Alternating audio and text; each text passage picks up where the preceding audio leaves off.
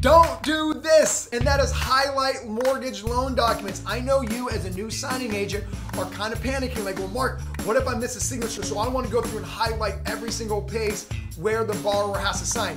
Don't do that. Those are legal documents. The moment you highlight the documents is the moment they become not legal paperwork. So the solution, if you have some anxiety about missing some signature dates initial, is to use stickies. The sign here, date here stickies, those frankly are a bit more expensive than just getting generic yellow stickies, but either works. You can put a yellow sticky on every single location where the borrower signs dates or initial to ensure when you get to the signing that you're not going to miss anything because you pre-stickied all the locations under a pressure-free environment like your home getting ready for the signing appointment.